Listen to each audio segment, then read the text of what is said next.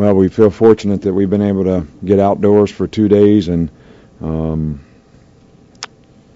it's been good for us because we haven't practiced much outside. Didn't practice much outside for the Auburn game, didn't practice much outside for the Florida game, so it's great to get out there, and I think it's a little different for the players, and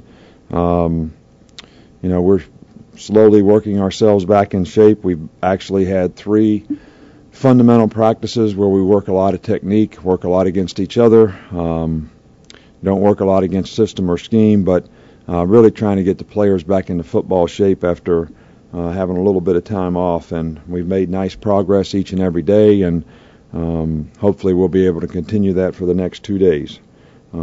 This is a special game in a lot of ways, especially special for our players. You don't get opportunities like this very often, and it's certainly a special opportunity for our players. And as a coach, you want to make sure that you do everything that you can to help those players get back to playing their best football. And it's a challenge with this much time off. It's a challenge with this much attention. It's a challenge with all the things that go into playing these kind of games. But the number one thing that we want to try to get with our players is to focus on the things that you need to do to play your best football.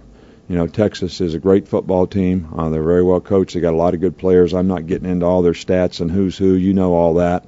But this is probably the best all-around team that we've played all year, and they've got lots of team speed. They got a lot of playmakers on offense. They got a really good quarterback who does a great job of executing their offense and distributing the ball to their players. And their defense is one of the tops in the country.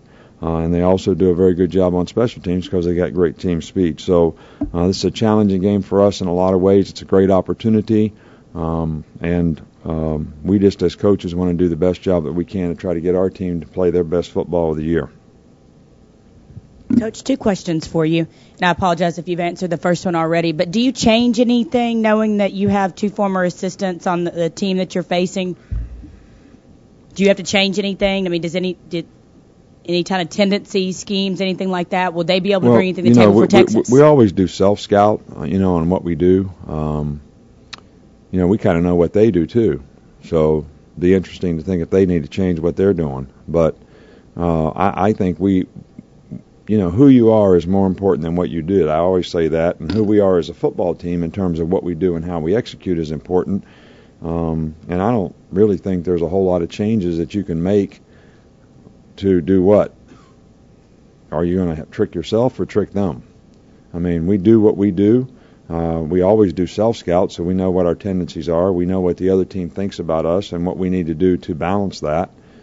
Sometimes terminology things and what you call things may be something that, and signals and things like that are all things that you want to make sure you're, not letting them have an advantage on. But other than that, I don't know how we can change our team just because everybody you play knows your tendencies. They watch the film, they watch the tape. So, and we've changed some as a team since those guys have been here. So, I don't know what we can do different to make it better. And I asked a couple of the guys, has it really sunk in yet that you're going to California to play for the national championship?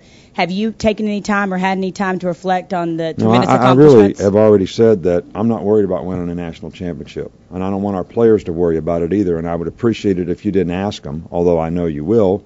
Because what I want our players to focus on is playing their best football and assume that they're going to play the best football team they ever played, and they're going to be playing against the best player they ever played against. And that's what they should be working to do, and that's what they should be focused on.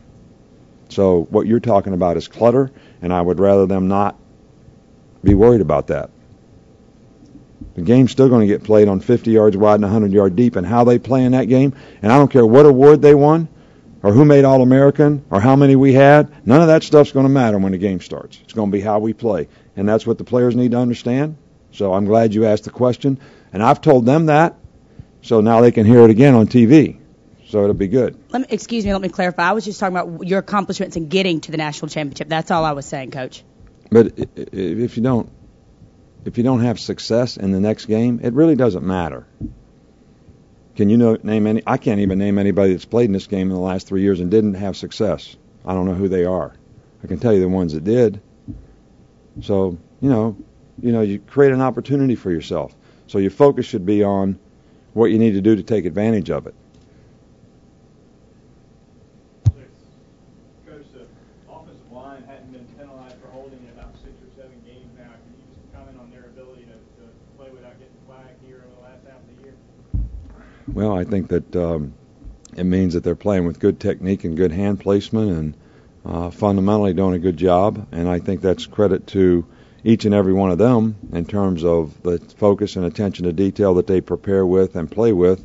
But I think it's also a credit to the coaches and the coaching staff who work with them to get them to do that. And this group does a really good job of preparing for the game. They're smart, they play smart, and they execute well. Yes, Coach. We're doing a story on special admission students and how important is it to have the flexibility to be able to bring in those guys when a lot of your competitors do too? And can you have there been a lot of success stories in that regard? Well, I think we've had a tremendous amount of success stories in terms of our graduation rate, the number of players that we've had that have made freshman SEC honor roll because they have over a 3-point. And I think if you look closely, some of those guys may have been special admit, so to speak. But so I'm really pleased and happy with the job that we do and how we manage our students here and the responsibility and accountability they have toward academics and the success that they've had in academics. But I also want to reiterate to you my philosophy of, I guess I grew up around land-grant schools. And land-grant schools are supposed to educate all the people. And they're not select enrollment institutions, and public institutions are not select enrollment institutions, but they have become that for some reason. So they don't really educate all the people.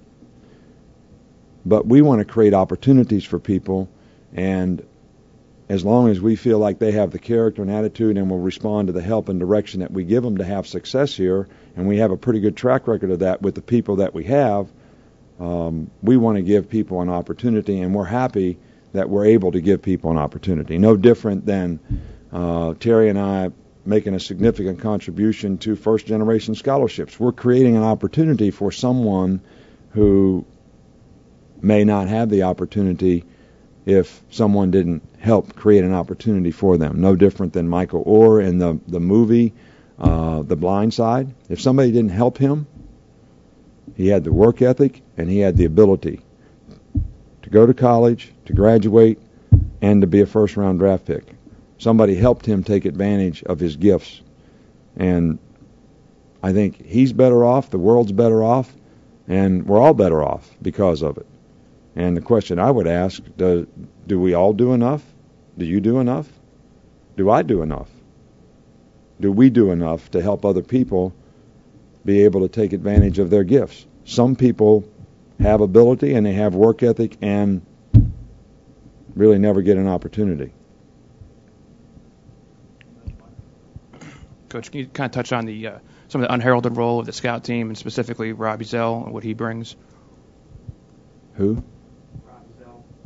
Well, he practices with the varsity most of the time, but when he was on the scout team, he did a fantastic job because the kind of person he is and the kind of enthusiasm he has, and he really enjoys playing and does a fantastic job, and his energy and enthusiasm affects a lot of other people. But I don't think you can get ready to play and prepare for a game if you don't get a great look by your look squads.